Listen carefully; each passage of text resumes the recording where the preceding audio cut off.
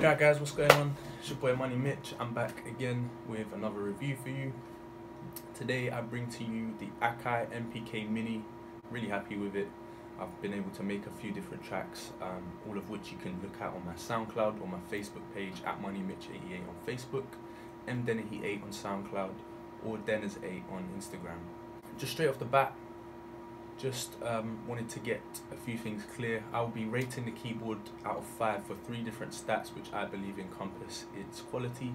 So that's build quality, quite nicely, responsiveness, and price point. So those 3 stats I believe encompass the keyboard and sort of give you a good idea of what you're getting for your money and its purpose in general. So here we are guys, this is my little setup.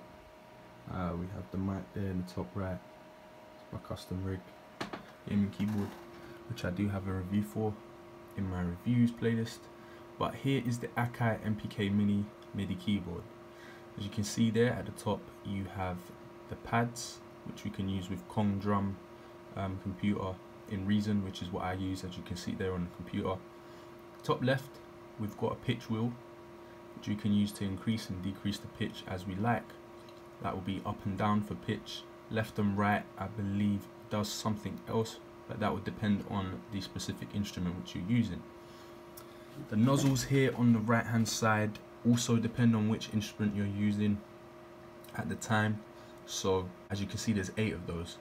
It gives you some quite diverse controls.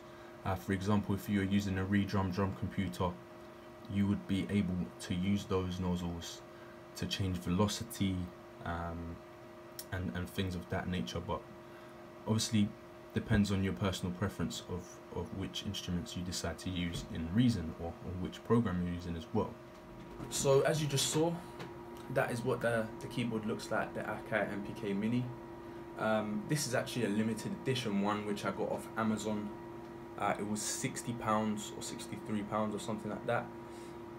To be honest with you, I'm not too stressed about departing with £60 for something that's going to potentially last years and make many songs in the future. And to be honest with you, I think it was a really good purchase. The other skin that you get for this keyboard is red and black. I did think about buying that one, did think about it, but nah, I like limited edition stuff, so I just decided to go for the black and white one. So we'll get right into the ratings of the keyboard. So first off, build quality. The keyboard is built out of Bakelite, I believe, which is the sort of plastic that you use for plug casings and switches in Europe. I don't know what you guys use in America, but in Europe we use Bakelite, which isn't the best material to use for a keyboard. It isn't the highest quality, but in terms of durability and things like that, you can't complain. It is solid, and it's not like you're going to be smashing and banging it around everywhere trying to crack it. So there you go, Bakelite. For the most part, I mean, the nozzles and the pads will be made out of something different, but that's kind of irrelevant because you won't be even using those as much as the keys. Build quality, I'm going to give it a 3.5. Secondly, I wanted to look at the responsiveness of the keyboard. So this kind of would differ depending on which music production software you are using.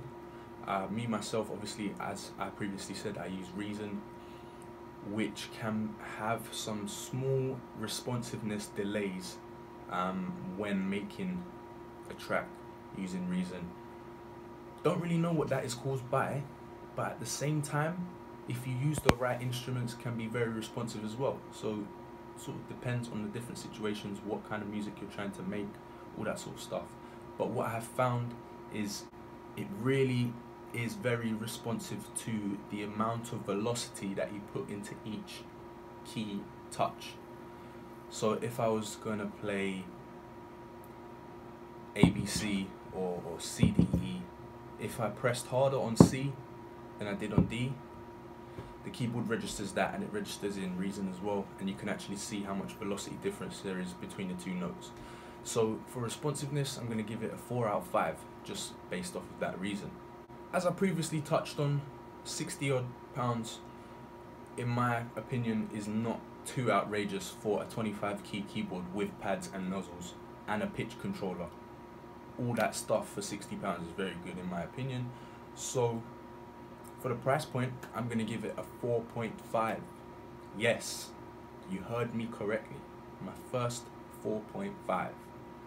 And it really deserves this just because at the time I didn't really have much money. I kind of invested my last money into everything you see here, and it's worked well for me. And this is probably one of my most treasured possessions at the moment. So I'm really happy with how much I paid for this. So there you have it, really. Build quality, responsiveness, and the price point. Overall, I'm going to give it a 4, just because the music that I've been able to make and the whole process in general, I can't complain. I really cannot complain, and it's just really aesthetically pleasing as well. There, sitting on my desk, just makes me want to make music, and we love making music. So what else is there? Thanks for watching this review, guys. I tried to keep it shorter this time. Subscribe if you want to stay tuned for future reviews and any music that I have coming out, any skateboarding videos, stuff like that. I've got them all in the playlist there, just go check them out. And follow me on all my social media platforms, I'll leave those in the description. Thank you very much, cheers for supporting, and I'll see you in the next video. She said, Mitch, stop lying, don't care about all the crap that you're buying. I came for the real Mitch, stop fucking around and play with a real bitch. I said babes are cool, one day man's gonna have 80 pools. Drop top rain or the sunshine, you can fly out one day and I'll pay you all.